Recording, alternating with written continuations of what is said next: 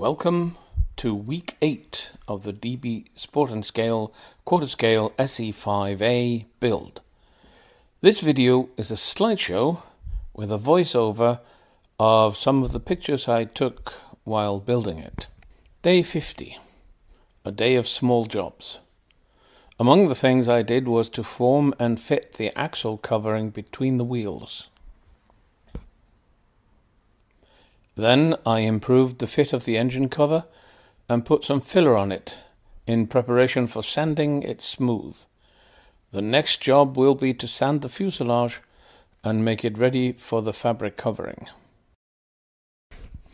Day 51.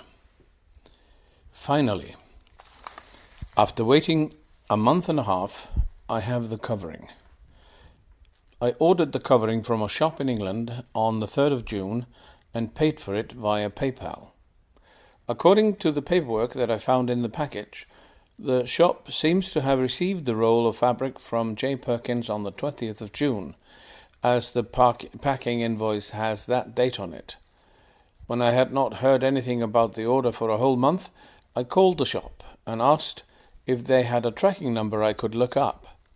They sent me that number the next day, and there I saw that the package had not left the shop until that day.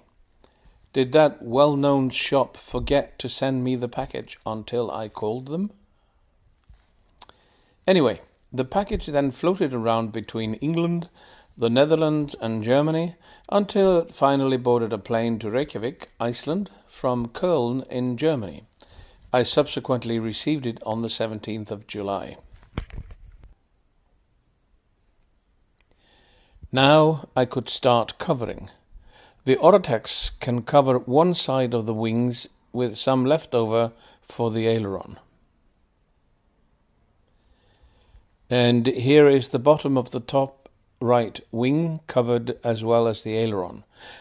I like covering with Oratex. A small soldering iron is the best tool to make holes where they need to be. Day 52. I covered the bottom of 2 wing panels today. It takes quite a long time to put this covering on and a lot of Oratex. To cover one wing, I had to cut 2 pieces of fabric that are 450 millimeters wide and 950 millimeters long. For all 4 wings, I will need 7,600 millimeters, close to 8 meters. That leaves 2,400 millimeters of fabric to cover the tail and the fuselage. Fortunately, some parts of the fuselage are not covered in fabric. Day 53. And the covering goes on. What is left when I had cut the fabric for the wing fits exactly on the ailerons. Here are the wing coverings ready. And here we have 3 wings completed and 1 halfway there. This took the whole morning. Day 54. Horizontal stabilizer and elevators covered in Oratex.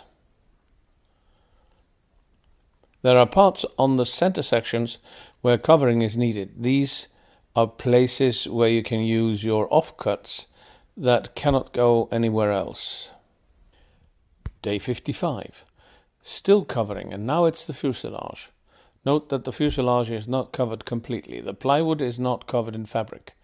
I will put some kind of lacquer on it before painting with PG10 paint. To reinforce the areas where the fabric reaches onto the plywood, I cut 5mm strips of 0.4mm plywood and glued them on the transitions. This is some kind of lid or cover on the side of the fuselage.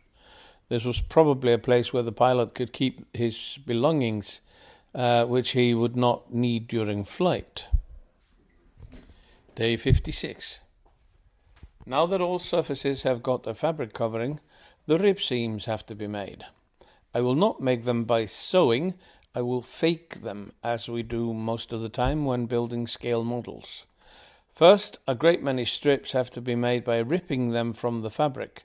5 mm wide this time. Note, I ripped them, I did not cut them.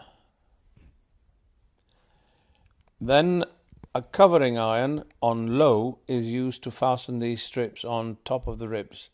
Here is the horizontal stabilizer. Here, all the control surfaces have their strips added. Strips have to be added to all the wing ribs, both the full-size ribs and riblets.